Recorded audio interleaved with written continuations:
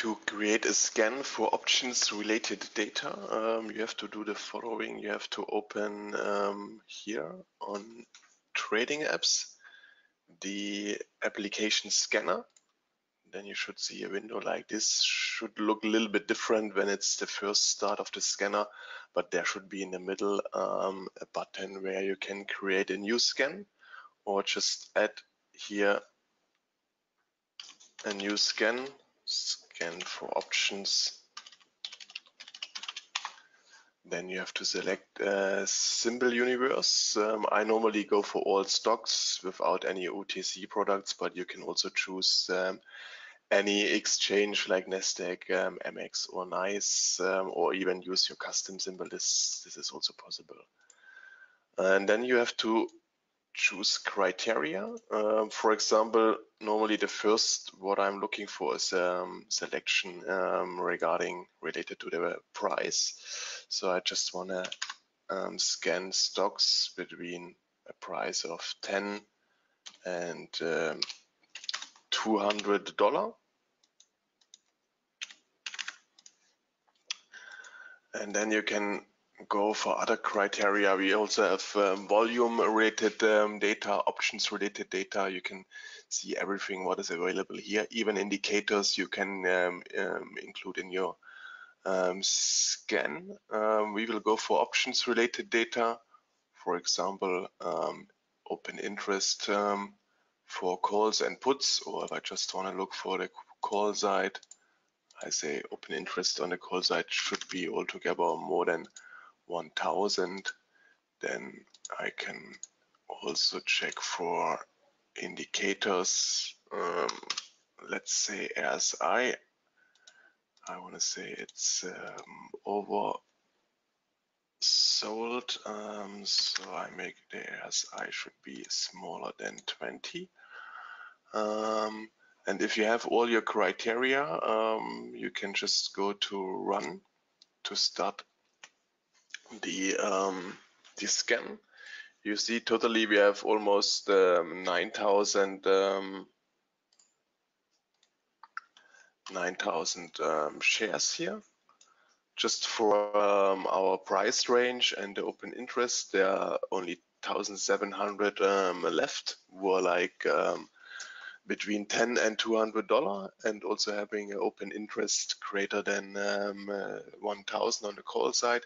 And now he's going to make the selection for RSI. Normally indicators, they always take a little bit longer.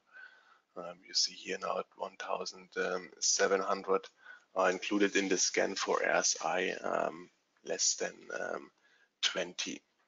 And then in the end, you get like selection of all your stocks. You can add these stocks in your own symbol list, or you can also copy them to a radar screen for some other selections. And you can also do the same for just options. Maybe I can add a new one, options test, to show you that you also can screen for options itself, because this was only stocks. If I go to custom exchanges, I have stock options, and then for stock options I can do the same. I can say I just want to have price greater than a premium more than 10 cents, for example. Or let's make it also between, so it should be between 15 cents and maybe $5. Then for the options related data, I want to have an open interest greater than 100 or even 1000.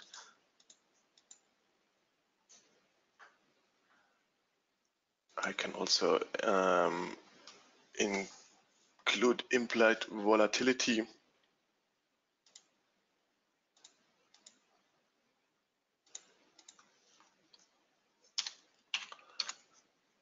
And many more for this scan related like only to stock options. So let's stay on our last test.